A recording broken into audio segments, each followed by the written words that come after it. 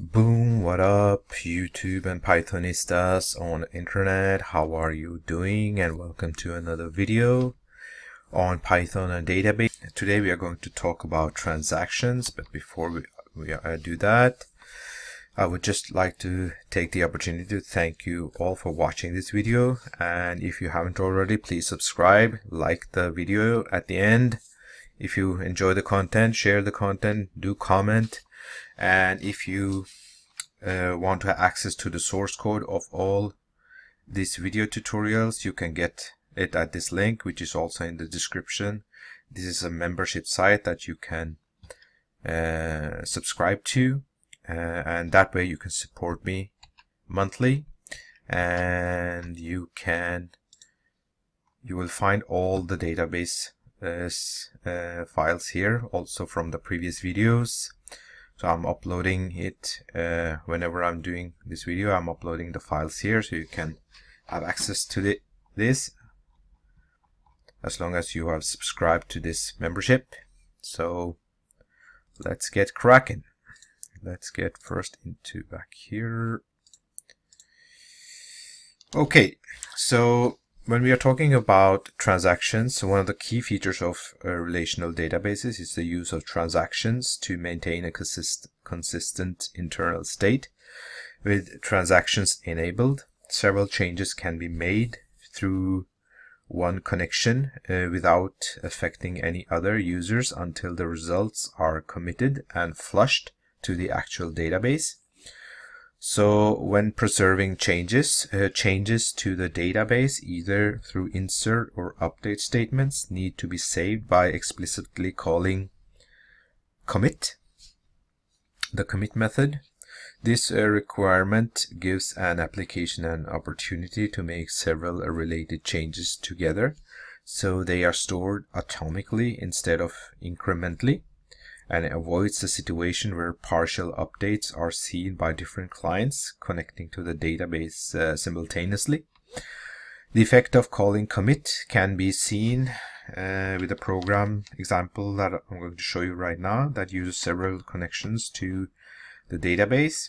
A new row is inserted with the first connection, and then 2 attempts are made to read it back using separate connections. So let's try it out. If I can just find, there is spider. So this is not the we are looking for. Commit. This is the commit part. So if we run this file, transactions commit.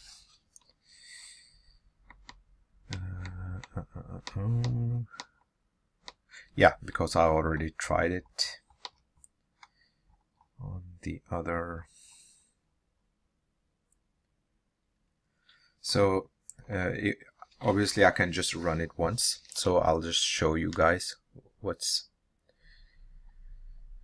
it's doing. We import the SQLite, we get the our database name, define a function for show our projects, and we can see here before changes it has no, there is no changes here, and after the changes we insert some data into our database, and without committing it, it doesn't show anything. And yeah, this is the before commit, and this is after commit. So we can see there here, it's the whole process of doing the transactions and committing. So it's a very, very simple simple example. So, and I haven't instead of typing, I'm just showing you the files. As I told you, you can download these files and examine them yourself for the sake of time saving. So And the next thing we are going to talk about is discarding changes. Uncommitted changes can also be discarded entirely using a rollback. The commit and rollback methods are usually called from different parts of the same try except block, with errors triggering our rollbacks. So we're just going to simulate some errors. And this is the rollback. And you can see here I have run it already. So if I try to run it again, it will throw an error. So the same thing, we import the SQLite, show projects. This is the first connection.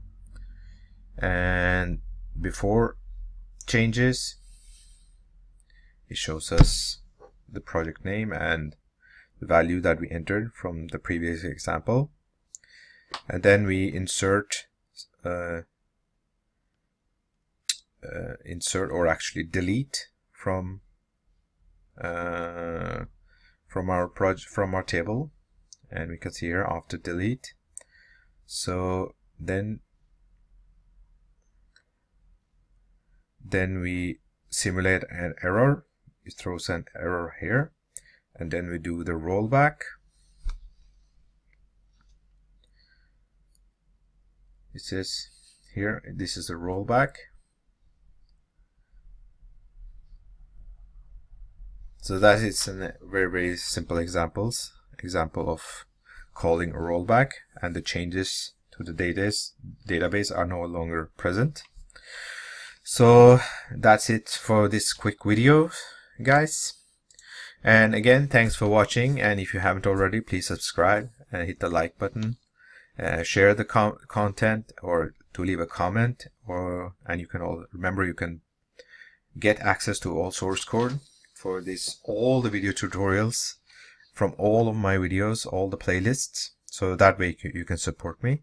So thanks for watching, and I'll see you in the next video. Thank you.